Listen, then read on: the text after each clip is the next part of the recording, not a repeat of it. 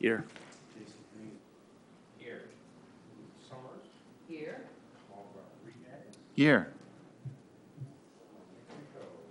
Joe Carroll, who's starting this, and we'll be seeing him shortly. That's Do you want to begin again so it's recorded? Oh, it wasn't on? Your mic was not on. Shoot. Take two. All right. Let's call this regular monthly meeting to order. Sounds better. Of the Scarborough Sanitary District.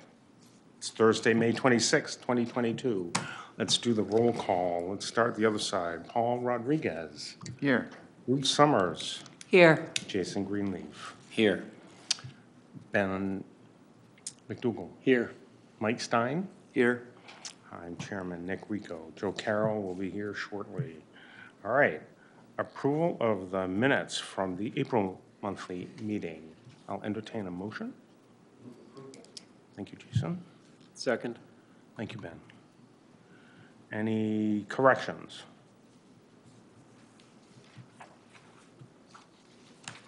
Barring none, all in favor?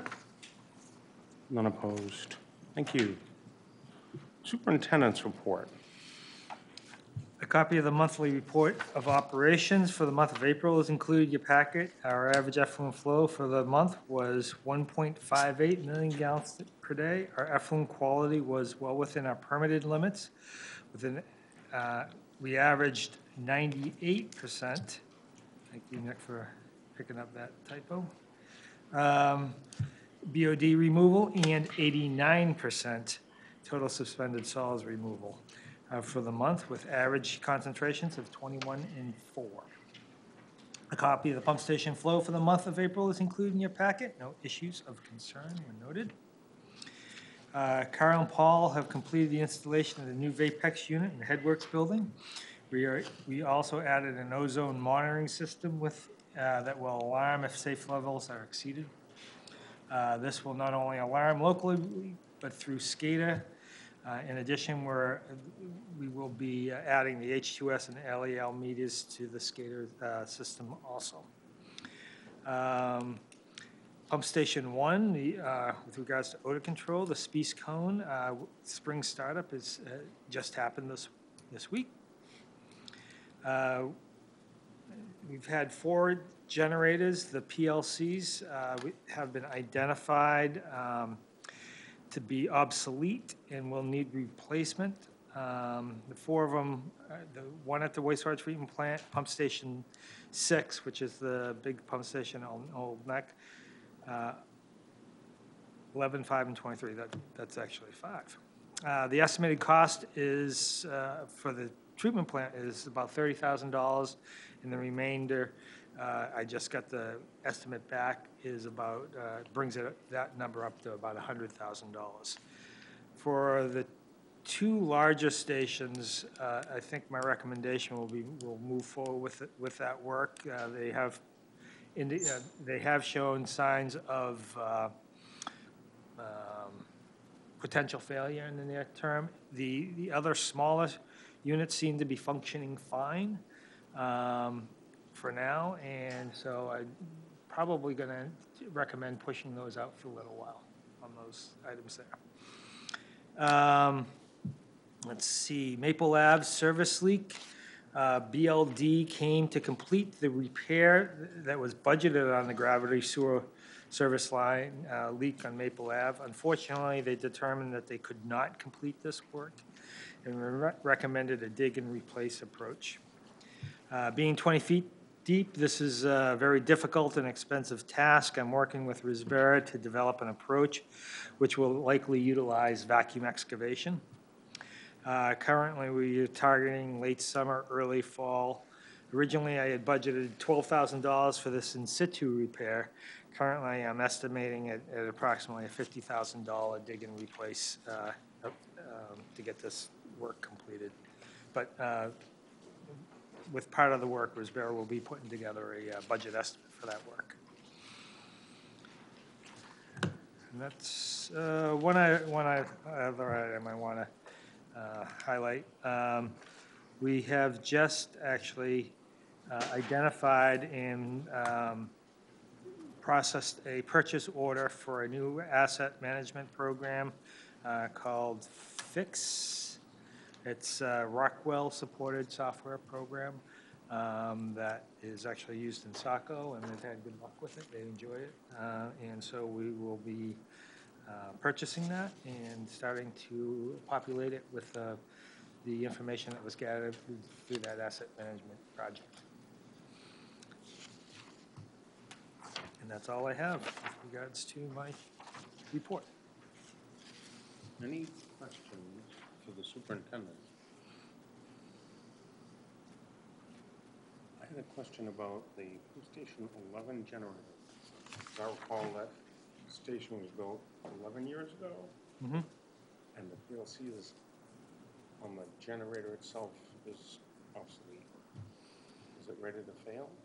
It's not ready to fail, nor showing signs of failure, but if it does fail, the unit will have, the replacement unit,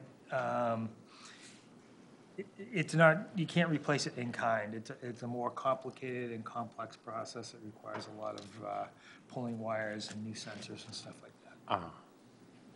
Okay. Whereas the PLC at the headworks has had some hiccups over the years. With regards to that generator, that's a very large generator, expensive, and the PLC's value is, that generator to replace that's about $30,000, and the generator cost is probably, $300,000 for a 500 kW. Whereas at the smaller stations, the ratio of the cost gets very elevated. The generators are probably for, somewhere around $45,000, $50,000, and the replacement cost for the PLC is running at $20,000. It's a hard nut to swallow. Yes. Especially when there isn't any signs of deterioration or malfunctioning showing. Okay. And a new PLC can fail just as easy as an old PLC. Yes, it can. All right. Any other questions? All right. Correspondence. First on the list is from Casella, who we are currently under contract with to haul our sludge, haul and dispose of our sludge. Casella sent the district a letter outlining the cost increase due to the passing of LB 1911. With this fee increase, our sludge disposal costs will increase from our current rate of $87.36 per ton to $153.75 per ton, starting the 1st of January 2023. I included a copy of the letter. They gave us two options. One option was for a 3-year lock-in price of that 153, and then also a 5-year option, which actually is a higher cost. At this point, I plan on executing the 3-year contract unless I hear otherwise, because it's a very unstable situation right now with regards to sludge disposal. It's developing and will continue to develop over the next number of years.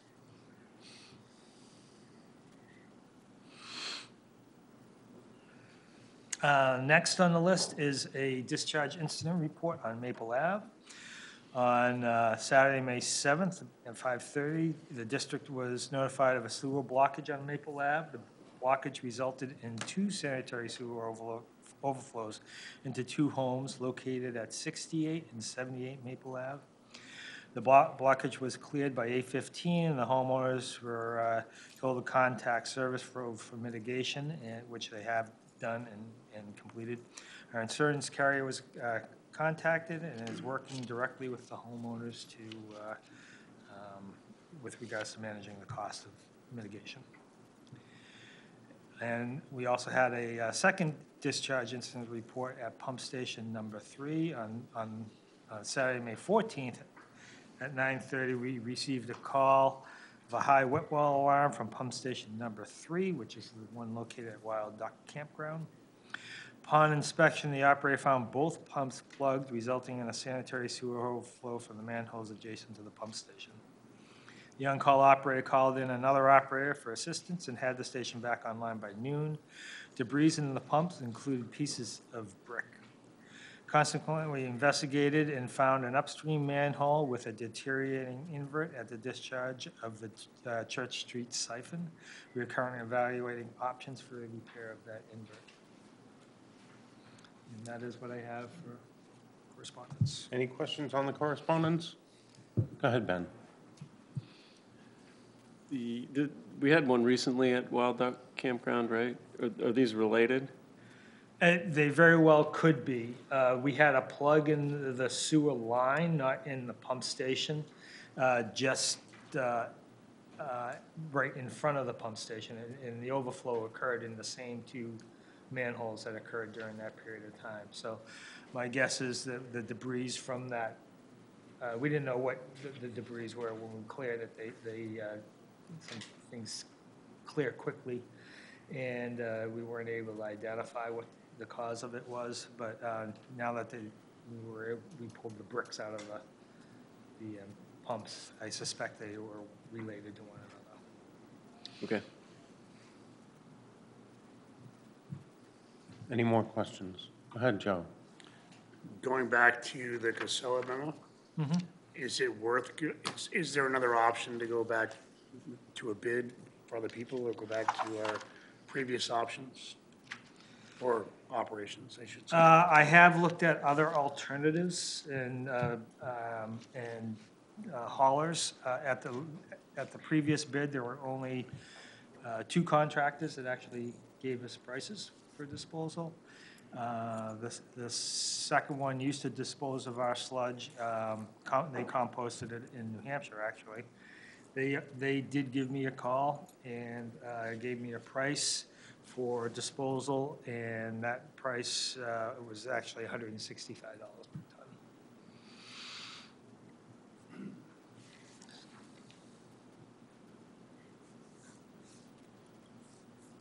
Any more questions? Go ahead. Oh. I'm assuming going back to our previous composting operations probably still cost prohibitive. Well, if we went back to composting, LD 1911 actually requires all municipal sludge-generated compost to be landfilled anyway, so we would actually be increasing the quantity of material we'd have to landfill, and so it would actually drive up our costs. Our options are extremely limited right now. That's what I thought. Thank you. Jason, you have a question? Joe just asked it. Thank you. Aha. Good to know. Great minds think alike. All right. I would actually entertain a motion to suspend the rules and add another item agenda on, call it new business 7D, key bank fraud protection. You forgot old business. There is no old business, and I can entertain a motion now. It doesn't matter when I entertain it. Okay. So moved. Thank you, Jason. Anyone else? Thank you, Ben. All in favor? None opposed. All right. Old business, there is none. New business. It is the time for the audit report. Okay, Willett Associates has completed our annual audit. They will present the report to the board, and we'll take questions regarding the audit, after which I will present our annual report. Copies of both were included electronically in your packet, and just prior to the meeting, I did hand out the paper copies that was delivered to me tonight. With that, I'll, Mike.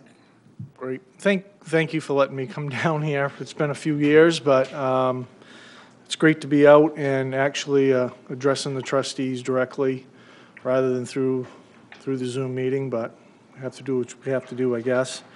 I have a PowerPoint, as you can see, set up, and there are copies that were handed out, so Stating your name for the folks. I'm sorry. My name's Mike Dunn. I'm a partner with Willett and Associates, and I've been auditing Scarborough Sanitary District for over 15 years now. Again, the slideshow, We're going to go over a number of documents as a result of the audit, one being the financial statements and then the governance letter. I have my slides set up to summarize all this information and put it in a little bit different format that you can kind of see some trends over 5-year periods. So as I go through these slides, we can definitely use those different documents to follow through the presentation. If anybody has any questions as I'm presenting, you're certainly welcome to ask. I don't mind stopping and answering questions as we're going through the information.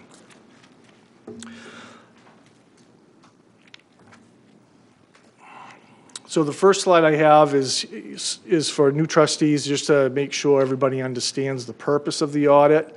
We perform this audit annually with the goals to actually provide an opinion on your financial statements. Having these financial statements with an opinion on it provides assurance to the readers of the financial statements. A couple other areas that we do is when we perform the audit and perform our procedures, we're reviewing the district's internal controls at various areas.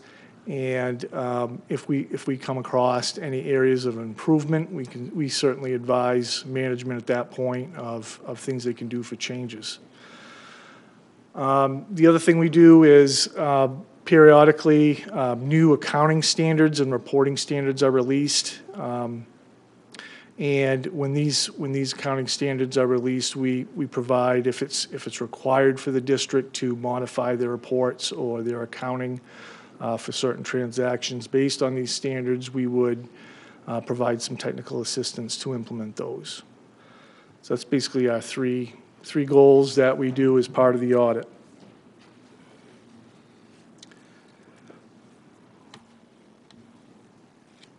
The next slide has to do with the governance letter. You should have a copy of that attached. It's a 3-page letter with some attachments to it. And I've kind of summarized this letter on this slide.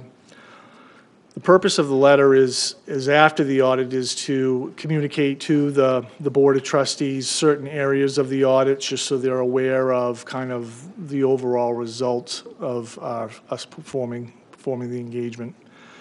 First area talks about qualitative aspects of accounting practices on page 1. This area goes over 3 particular items. One has to do with accounting standards and policies of the district. The other has to do with any significant estimates that are included in your financial statements. And the third area are significant disclosures. Looking at the first paragraph that talks about the accounting standards, there were no new accounting standards adopted this year that for the district, so that means there's no significant changes to the report compared to last year. There was a new accounting policy adopted that has to do with accrued compensated absences. You can look at this policy on page 18 of your financial as it's disclosed. Basically, the district has started to accrue for sick and vacation time, 50% of that, and that's all outlined in the disclosure. Significant estimates of the district, there is depreciation. That's a standard estimate that's included in most financial statements with capital assets. Again, that's the theory of you purchase, an asset. Could be a fixed asset, could be your structures, equipment. Those assets are looked at and estimated what their useful life is, and then that purchase is expensed over that useful life. So you're going to have a depreciation expense in your financial statements, and this is a non-cash out expense. Usually those capital assets have already been purchased and the cash has gone out in the year that was purchased, but it's expensed over a number of different years. So you'll see that when we go through the financials. Significant disclosures. There are several disclosures in there that are standard. There haven't been any significant changes to your disclosures, and we don't consider any of them being significant at this point. Page 2 of this letter starts, and you can see them, they're italicized, bold, of the areas that we're required to communicate. If we had difficulties performing the audit, if there were corrected or uncorrected misstatements as we performed our procedures on some of the financial information, if we had disagreements with management, if there were other management representations or any consultations that occurred when we were performing the audit, this is the type of letter that if we had any of those, and you can see on the slide that we didn't have any issues with the audit or disagreements or any of those type of findings after we completed the audit. We do have one uncorrected misstatement. It's in the financials, and it's a duplicate from last year. And this has to do with the OPEB connection with the health insurance. The district purchases health insurance, and the health insurance actually provides a benefit for the employees to be able to purchase the insurance after they've retired.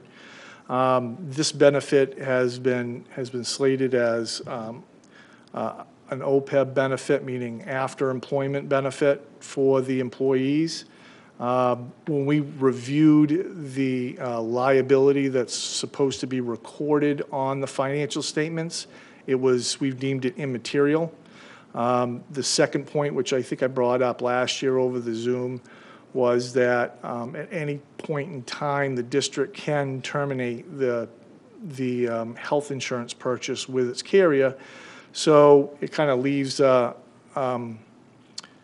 leaves this liability to suddenly, if we were to record it on your financials, it would suddenly go away because you wouldn't have that benefit anymore. So until we've been tracking this liability, and until it becomes significant or material to the financial statements, we've been advising management not to record it. Because it is a liability, though, it is disclosed in your financial statements, and you can see that as Note 8, page 21 of your financials. So you are disclosing this you are disclosing this to your readers. You're just not recording it at this point as an actual liability in your financials. Does anybody have any questions on this letter? Just to clarify, OPEB is other post-employment benefits. Correct. Okay. And the liability stems from our offering as a district to former employees to buy into the same insurance, correct? If you're a member of the trust that you're buying the insurance from, they offer that benefit to the employees as long as you continue to purchase that insurance from the trust, that if when they retire, they can, when they retire, they can continue to purchase insurance. Now, when they do that, that isn't any cost to the district. They have to pay for the full amount. That's what I wanted to But make generally sure. speaking, when you retire from a job, you cannot purchase insurance in most cases. Okay, so the liability comes from not money we've already spent or intend to spend. It's just in the form of a benefit. It's part of the package with the health insurance, yes. Any other questions? The last line on the slide, other matters, I just wanted to bring to the trustees' attention. There is one other report that you're required to file. I have a copy of it right here, and David has a copy of it. It's just from the state of Maine. They require you to submit your financial statements directly to them when they're issued, and that has already been done.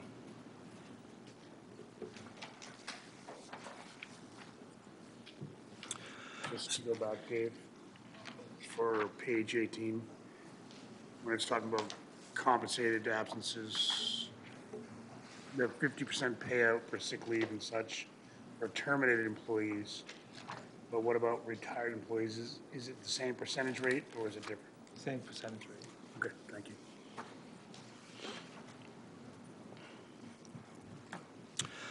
So now we'll take a look at the financial statements I've got a slide here of just the table of contents. The financial presentation starts out with the auditor's report. That's our opinion letter. And we have issued an unmodified opinion on the financials, which is a clean opinion for the district. The second part of your financials is a document called the Management's Discussion and Analysis. This is just a summary of information and highlights certain things that occurred during the year. So when readers read the financial, they have an area to kind of get a summary of all the changes in the financial statements. Following that are the actual exhibits, the statements and supplemental information. Starts out with the statements of net position. This is the assets and liabilities of the district as of December 31st. These statements are comparative, so you can compare numbers from 2021 to 2020. The second statement is the revenue, expenses, and changes in net position. And changes in net position is a term similar to profit or loss. But this statement shows revenues and the expenses for the year, and then the change in the net position or the profit and loss.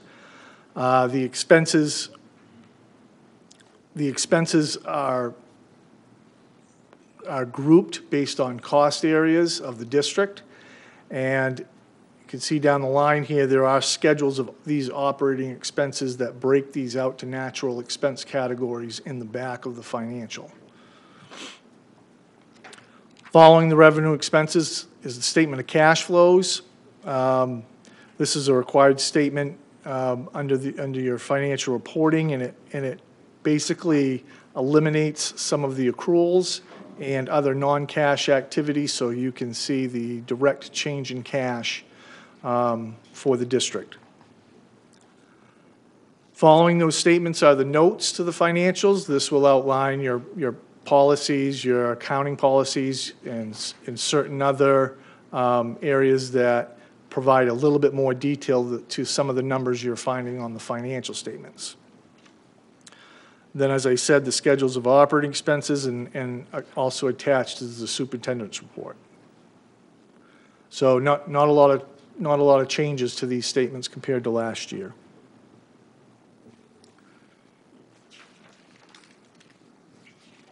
So we're going to look at the statement of net position that's on page 12. It will be our first statement. And again, some of these slides are summarizing this information into graphs and other categories, so you can kind of see some of the trends. I'm going to flip over to it here.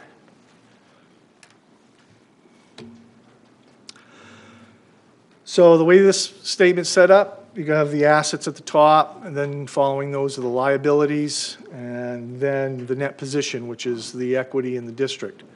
I've got a slide here looking at the growth of assets. It's grouped these that follow along your financial statements with cash, investments, accounts receivable, inventory, and other assets. As you can see, there's been considerable growth in the investments. I think that has to do with a lot of the deposits from, excuse me.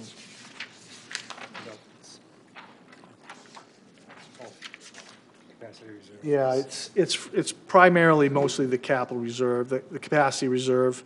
That had a tremendous growth this year, about 1.4 million.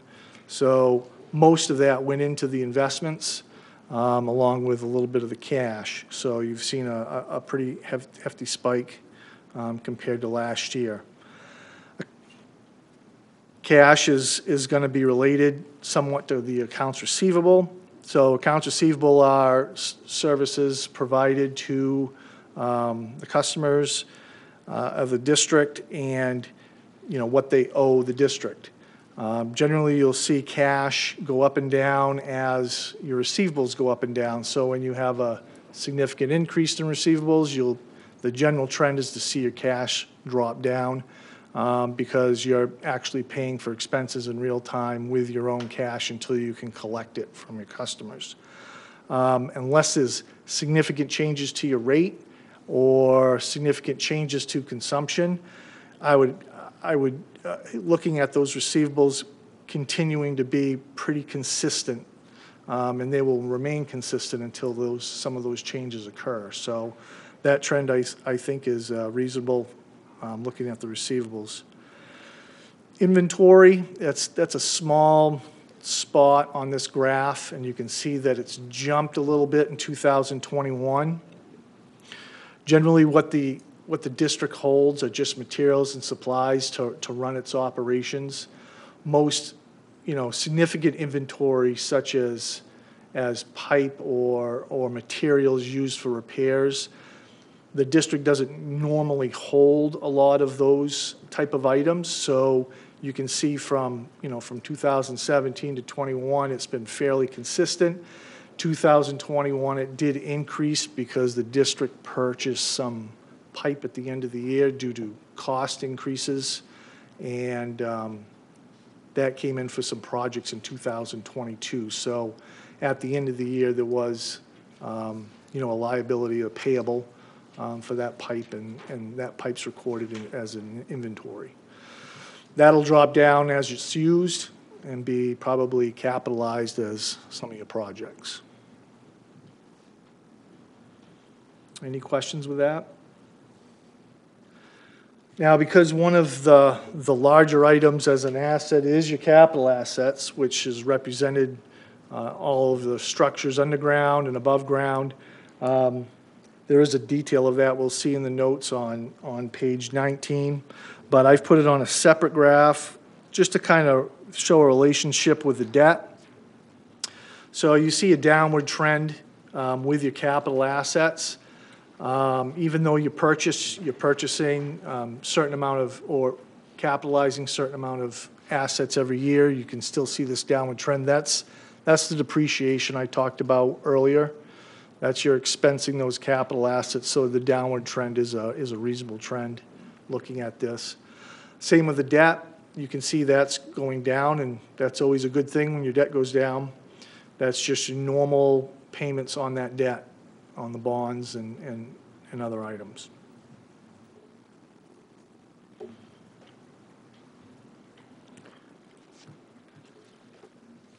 I will also add for the capital assets, these are on your financial statements recorded at cost. So it's what you paid for them is what's recorded on your financials.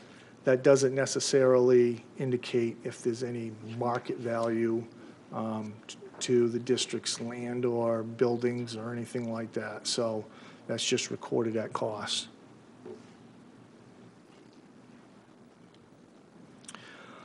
Looking at the liabilities, generally speaking, the district doesn't have a lot of current liabilities as they're paid at a normal pace.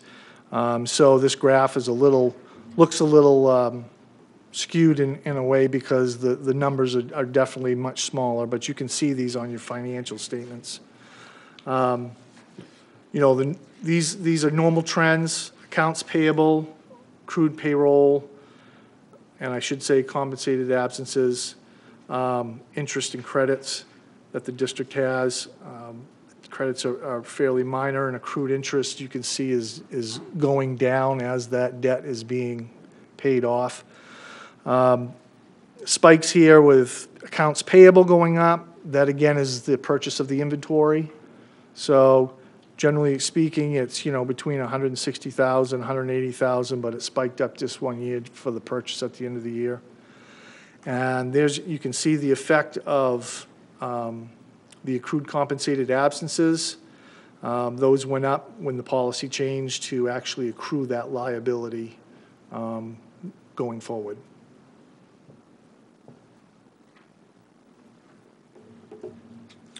So with your current liabilities and your current assets, we can look at the current ratio, comparing current assets to current liabilities. Again, the theory is, can you cover all your current liabilities with the current assets you have? Still, even with the change in the policy and accruing the compensated absences, The district is, for 2021, is still 3.4 to 1. That means you can pay your liabilities almost 3.5 times. So it's still very good current ratio. And I'll say this like I do every year, the benchmark that shows a healthy district is on the order of what, 1 to 2 to 1? Well, districts usually are a little bit higher than that as a normal industry trend. I just kind of compare it to just a regular for-profit company out there. If they're ever going to expand and need some financing, that's generally what most financial institutions are around, 1.2. Obviously, there are always new products out there when you're looking at financial institutions, but generally that's probably the minimum they like to see is 1.2 to 1, meaning you can at least cover your current assets along with, the debt that you're going to incur in having those costs.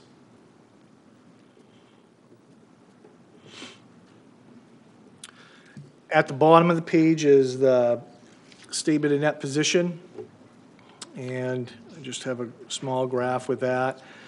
So when you look at that, the district's net position is $27,755,000 at the end of the year, but what this graph shows is that about almost 17 million of that is invested in capital assets. This means it's unspendable. It's all of the assets you have in the ground and above ground. So kind of gives you an idea of, although you have this equity, overall equity in the district, there's about 17 million that's it's not liquid per se. The other 8.4 million, that's classified as board designated. Those are your reserve funds. So out of all the rest of the assets, you have about 8.4 million that's been designated to certain reserve funds on the district's books. And that leaves about 2.3 million of unrestricted or spendable cash at the end of the year.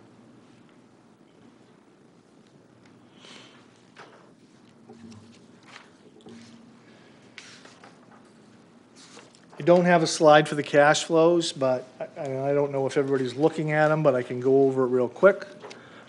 Just to kind of how to read this, as it's a little bit of a different financial statement.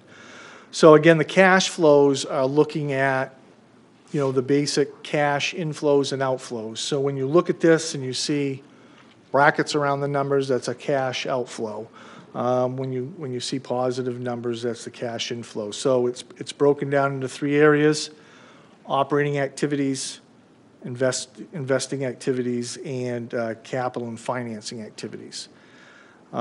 Skipping over the investment activities in the middle, you look at the top. So the cash flow from operating activities is about 1.3 million, pretty similar to last year. So not a lot of changes there. This is just your basic operations, the fees that are being charged to the customers, the amounts you're paying vendors, and the amounts you're paying for salaries. You compare that to the capital and financing related activities. So this is about $1 million going out. So you had 1.3 coming in, $1 million going out.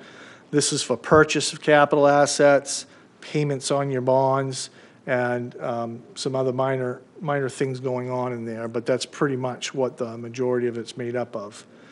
So when you look at that, you're looking at, about a $200,000, we'll call it profit or change in net assets.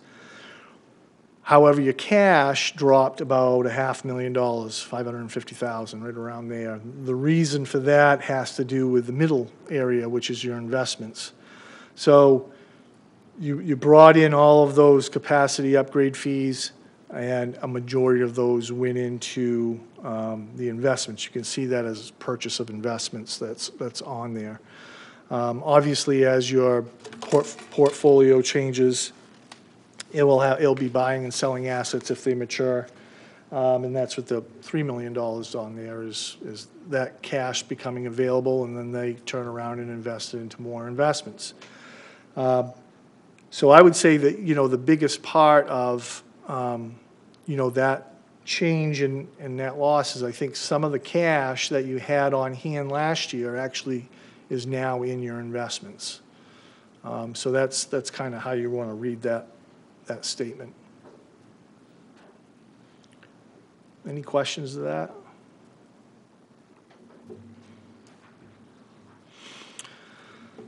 Looking at, oops, I skipped over. I'm going to go back to page 13. This is your statements of revenues and expenses. So again, this is just showing the revenues and expenses for operating, and then also non-operating revenues. I've just got this slide just to kind of show the user fees and how they're increasing. They went up about $200,000 this year based on usage and new customers added to the district. Expenses, you can see, also went up about $200,000. So it was 4.1 million last year compared to 4.3. And again, these cost centers that are under operating expenses, these have the supplemental schedules in the back of the financial that actually break out those numbers into natural expense categories. Then you have some non-operating revenue and expenses. These aren't very material to your financials, but it does show your interest on your bonds and debt, and also your investment return for the year. Those all come down to a loss of about $365,000. After you consider the operating and the non-operating revenues and expenses. And then the financial will show the contributions of the capacity upgrade fees of about 1.7 million, the developer contributions and the upgrade fees. That brings up the change in net position to about 1.3 million for the year.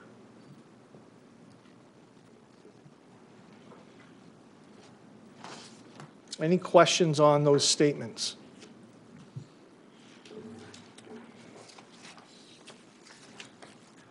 I'll just do a few quick highlights on the notes in the back. And certainly if you have questions, we'll go through whatever area you're looking at. So pages 16 through 18, these are your summary of your accounting policies. Again, no significant changes from last year except for the compensated absences, which is disclosed in your financial. Page 18 discloses your investments, U.S. Treasury notes and mutual funds. This will show the market value, which is what's been adjusted to in your financials for your investments.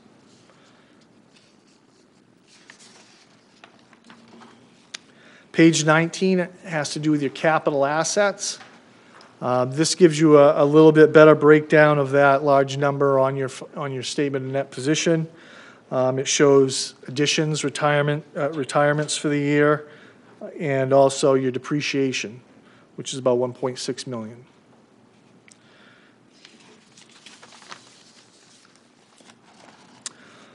Page 20 has to do with your bonds payable. You have one bond left. It's being reduced by about $430,000 every year. This does show in the middle of the page what's going to be required for the next 2 years, and then it should be paid off.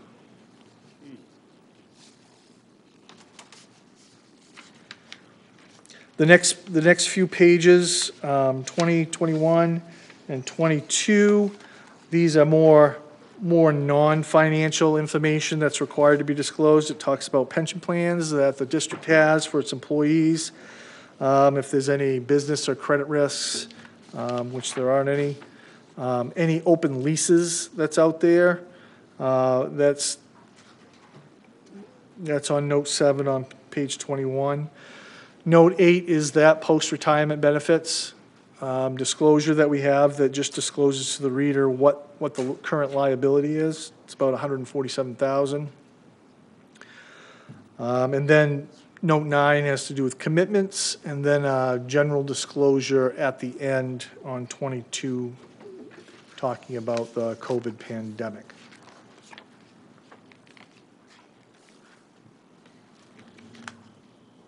Any final questions?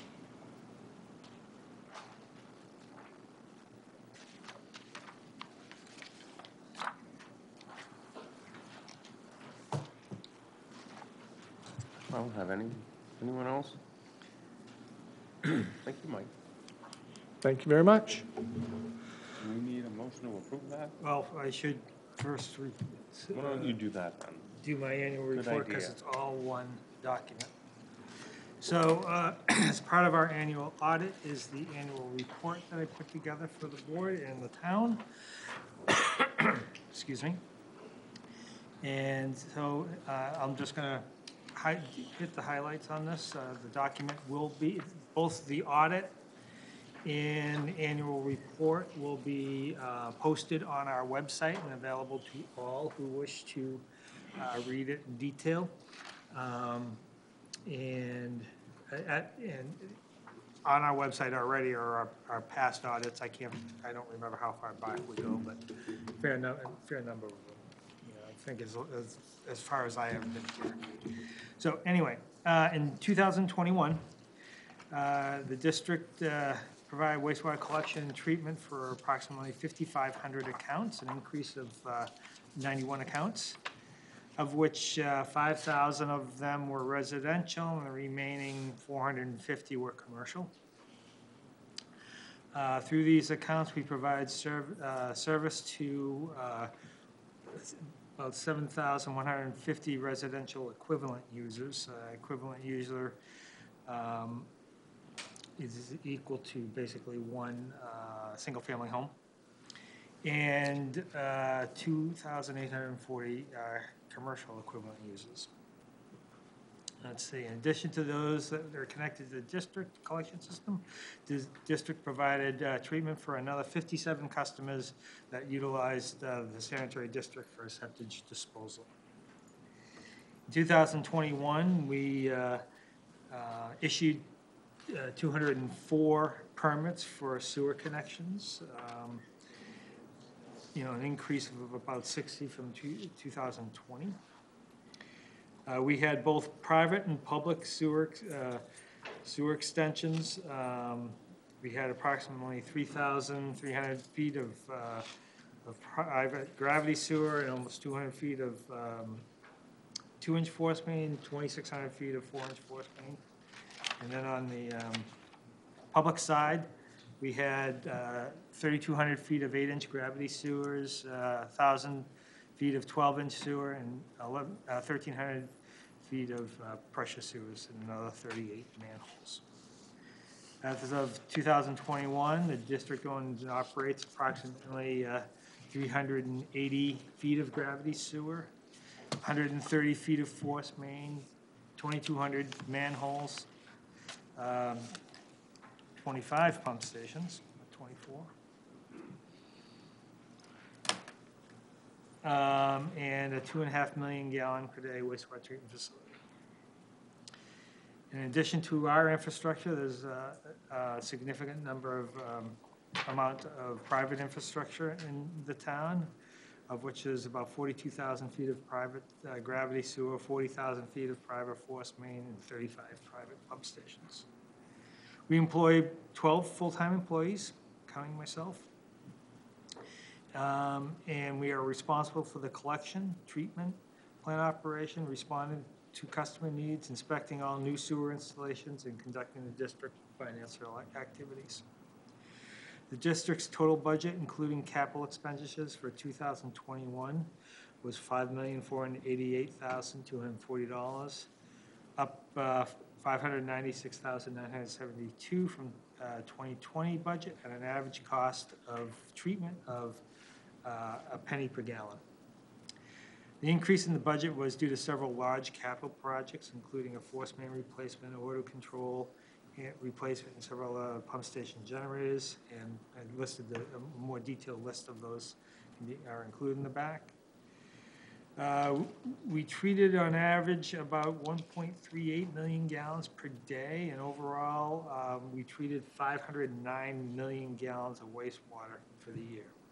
with an average removal of 96% and 99% of BOD and TSS.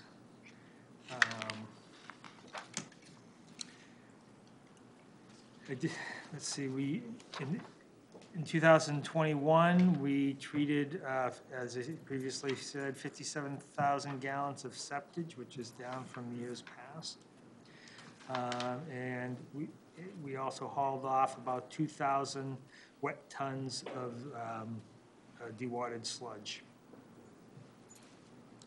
Yes, last year, the district budgeted approximately $1.5 million for capital expenditures, including pump station design, force main replacements, skater hardware and software upgrades, PLC upgrades, boiler, and several generators throughout. A more detailed list is provided also. In closing, the district remains dedicated to efficient treatment of the Scarborough's wastewater and protection of our marshes, rivers, and oceans. It's the core of our existence. I would like to express my appreciation to the trustees and the sanitary district staff, town manager and his staff, and the citizens of Scarborough for their support during 2021. With that, I can ask for a motion. All right. So, any questions for the superintendent on his report, annual report? I'll entertain a motion to approve both the audit and the annual report, please. Thank you, Jason. Excellent.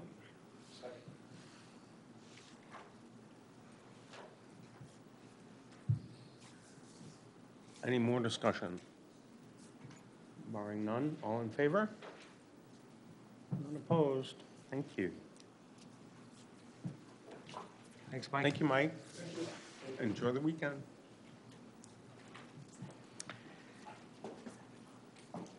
Cool. So, 2022 budget amendment.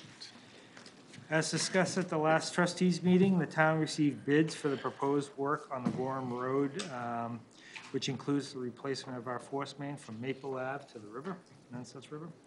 The project came in over budget. The final cost for the district came in at $1,259,550, which is $360,000 over our budgeted $900,000 budgeted line item for this.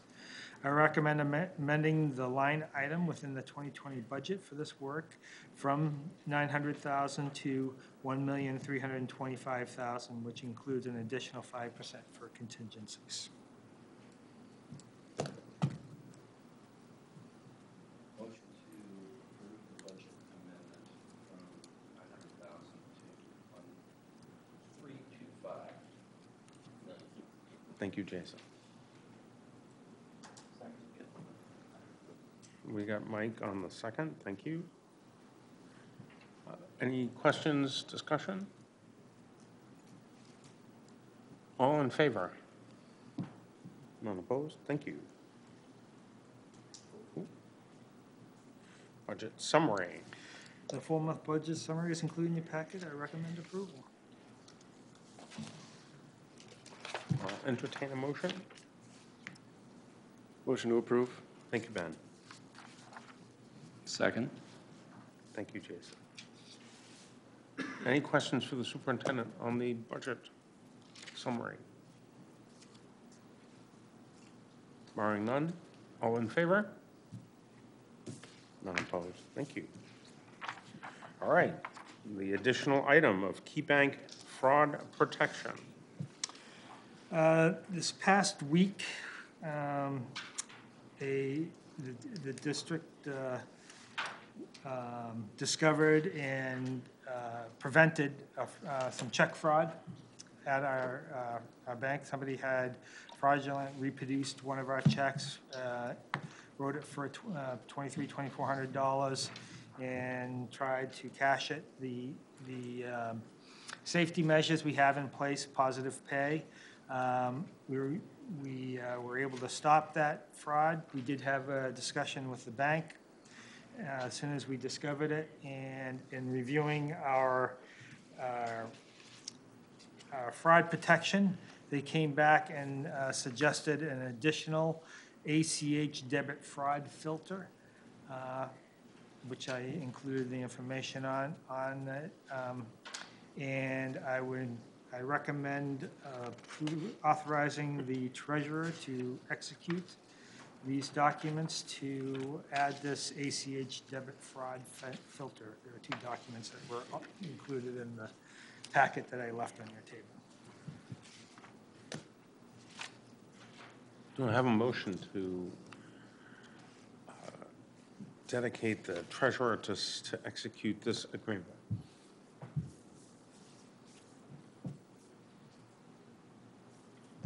Treasurer, I'm not gonna make a motion. I know you're not.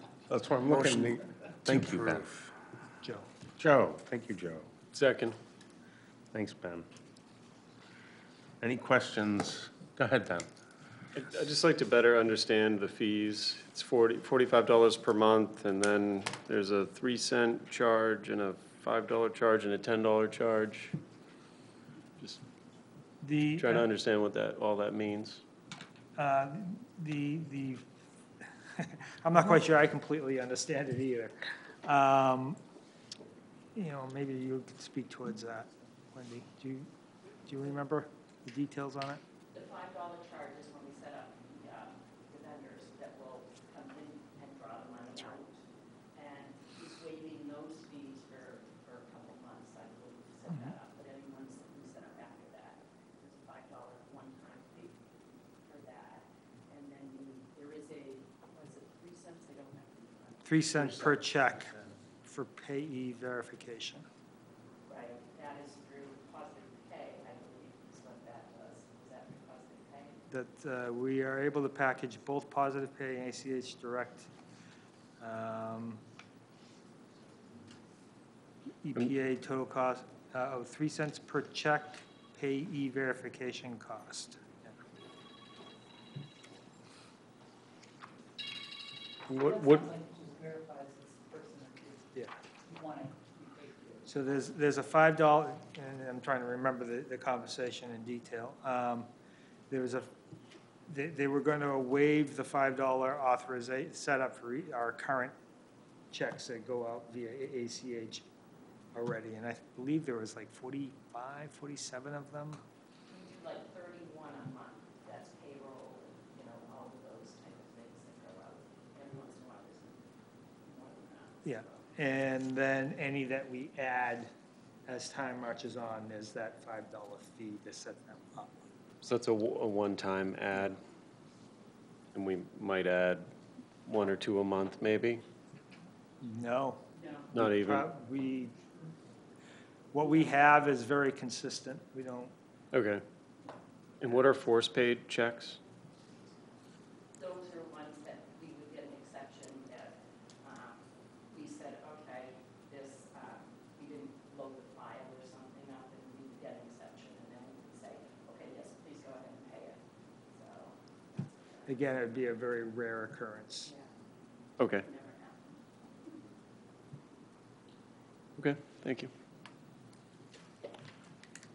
Is it our policy that we have to write checks and he signs them?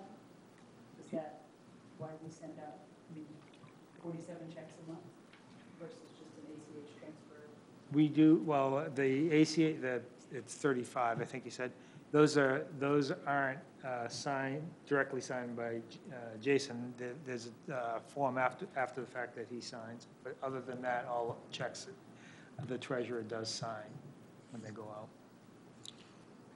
I guess I'm not familiar. Is that our policy, or is that a control within our accounting, even though our accountant just left?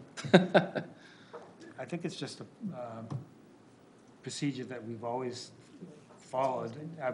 There's not a written policy that requires that. Gotcha. I think that we've been doing this historically Yeah, for exactly. separation of powers and responsibilities, so that just one person doesn't have control over The everything. monies. Part of that's trustee.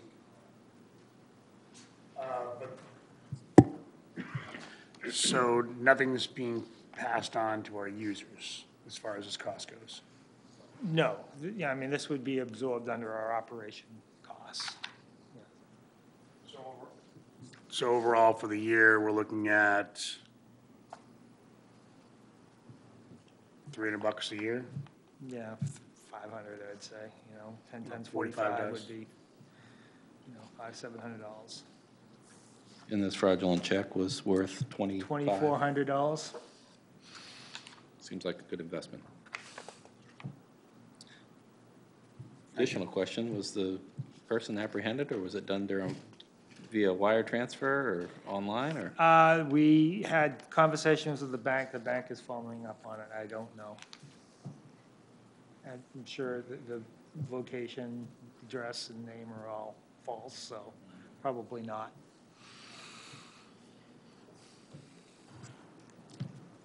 Go ahead, Joan.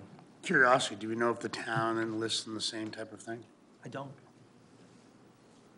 You do? Positive pay, I know, is quite common. I think you use it. We do it. And that was something that we actually just picked up last year or two, I believe.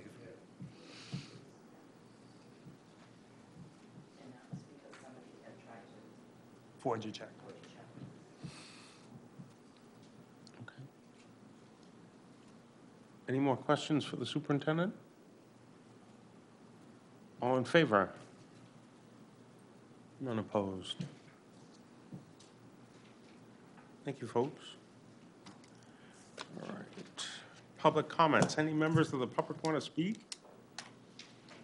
All right, we'll start with trustee comments then. Ben? That was a good meeting. The audit report seemed really good. Thank you to all the staff at the district. And that's it. Joe? No, I'd like to thank Willett Associates again for a great audit, and the administration staff for helping them out with that. I know it's very time-consuming for Wendy and Serena. So I'd like to thank them for that, and a great audit, and the staff, as always, for continued great work, and wish everybody a happy and safe Memorial Weekend. Mike? Well, I'm going to echo very similar comments. I'd like to thank Mike Dunn from Roulette coming in to make his presentation. It was very informative. And yes, I do know that these audits take a lot of time with the staff, so thank you. Paul? Congrats on a great audit. Happy Memorial Day. That's it for me. Ruth? Thank you to all of you for the work that you did on that audit, because I know it doesn't come together overnight. So you've got a great staff. So thank you very much for everything that you all do for Scarborough. So I appreciate it. Jason? Sound like a broken record, but I'll say it anyway. Thanks again to Mike and Willett Associates, for coming in and presenting on the audit, and a huge thanks to Wendy and the rest of the staff for all of their contributions towards the audit. It is a lot of work, and we really appreciate it. Thank you. Cool. All right. Kudos to Wendy and Serena for doing a great job and helping out Willett and Associates on their audit. And thanks to Carl and Paul on getting the Vapex unit in. And I wish everyone a safe Memorial Weekend. With that, I'll entertain the final motion of the evening. Motion to adjourn. Thank you, Jason. Second. Thank you, Ben. All in favor? We're done. Thank you.